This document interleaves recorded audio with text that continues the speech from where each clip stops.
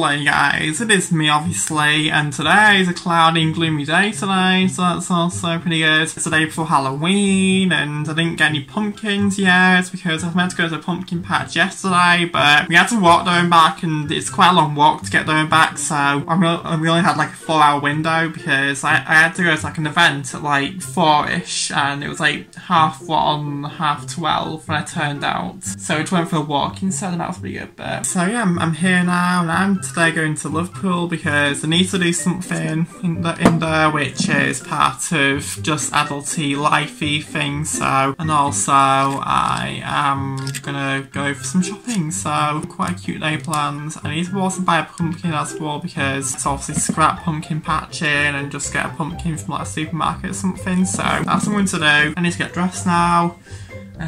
So yeah. Alright, I am in Liverpool right now, so I just came here right now, I just arrived, so that's pretty good, but I need to like do something here today, which is like kind of like adulty kind of thing, so that happens at 2 today, so it's about 12 o'clock-ish, so I've got about 2 hours to spare until I have to do the same thing. Very cold. I'm like generally so cold, people are like shivering.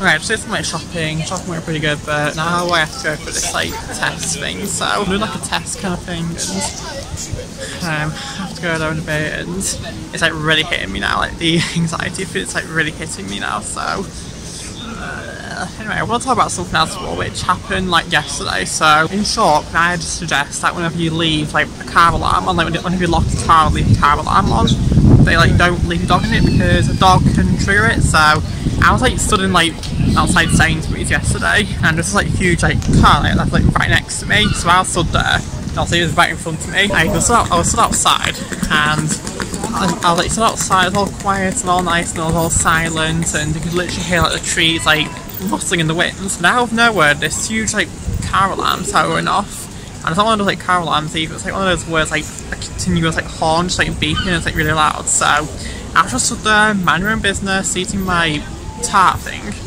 and basically I stood there, and this like huge like horn, like this huge car alarm started going off out of nowhere, made me jump out my skin.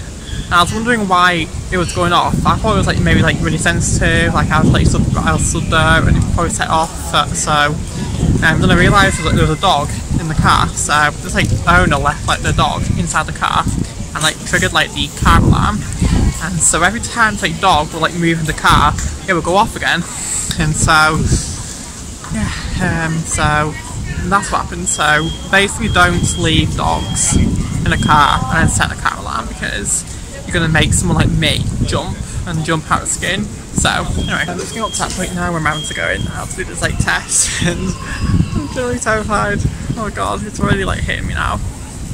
So I'm just going to do it, I'm just going to go in there, get it done, and then do some more shopping. So I think that's quite a good incentive to go for a test.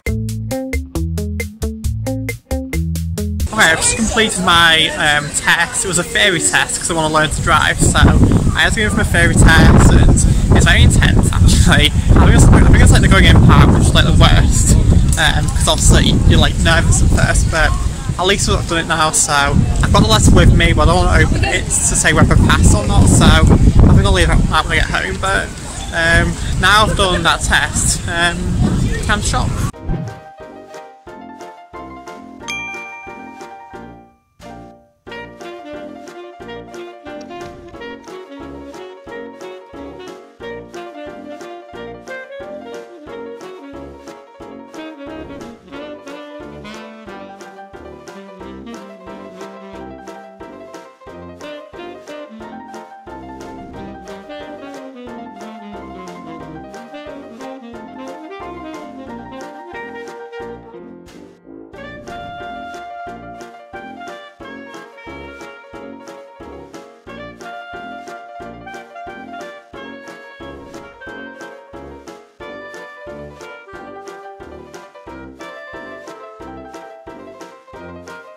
Okay, I just did some shopping now. I managed to get a few things, so that's pretty good. But now I'm gonna go on the Albert Dock, which is about 4:30ish now, and I don't normally stay in Liverpool for this long, but I came here at like 11 o'clock, and I had to obviously prepare for the theory test. So I went to Costa and did some work whilst I was in there, and obviously I came out with the theory test at like 2:45, and I've been shopping ever since. So it's about evening-ish time now, but I don't know, I've never actually stayed here till like the evening before, so it feels very weird. I don't know what the hell these are. Like little like sticks, like ends on them. I don't know what they are.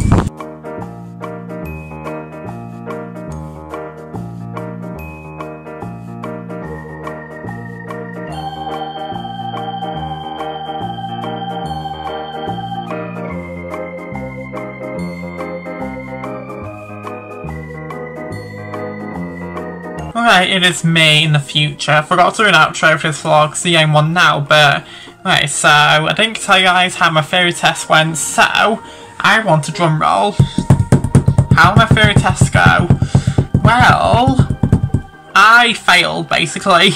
Well, I've passed my hazard perceptions. There's two different types of theory tests. You have like a hazard perception one, then you have like the normal theory test thing. Well, it's called multiple choice, but it's like the normal theory test.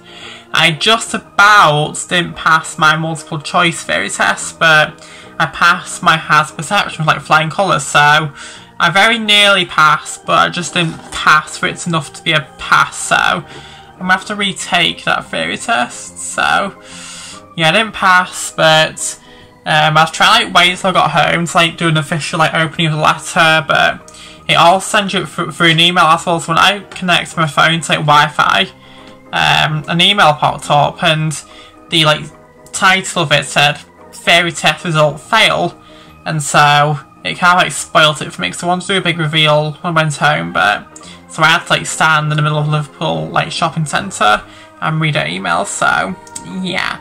But anyway, I'm gonna end this vlog here. So thanks for watching this vlog. Be sure to look out for some more vlogs tomorrow. And then yeah, so goodbye.